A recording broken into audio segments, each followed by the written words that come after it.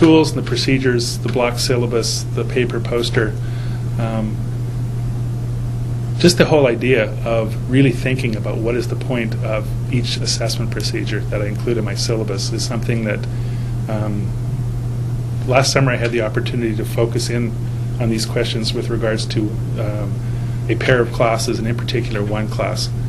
And since that time, I found myself taking not just the ideas that my students and I came up with that were relevant to my syllabus, but ideas that were generated by students and faculty in the whole group, and really sitting down every time I go to teach a class and looking at my syllabus and just saying, why am I doing this? Why am I teaching this course? Within the course, why am I teaching this block? Within this block, what's the point of this lecture?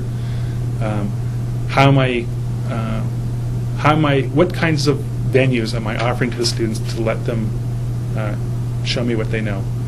I've never been a big fan of the kind of rote multiple choice exam anyway, and I think last summer's experience, both in terms of interacting with the students and with the faculty, reinforced that. There's so many more interesting ways of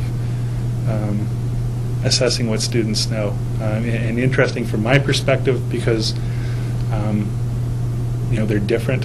They're breaking the mold. Interesting for the students because they break the mold, and I think interesting for the students because it just makes the learning that much more real.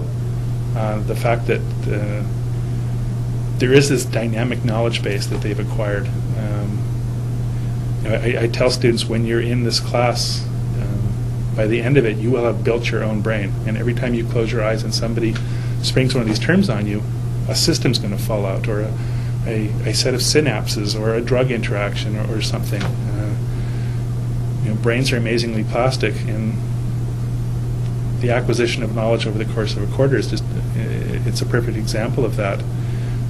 So it's really changed the way that I think of assessment for all of my courses, right from intro all the way through to the graduate level seminars.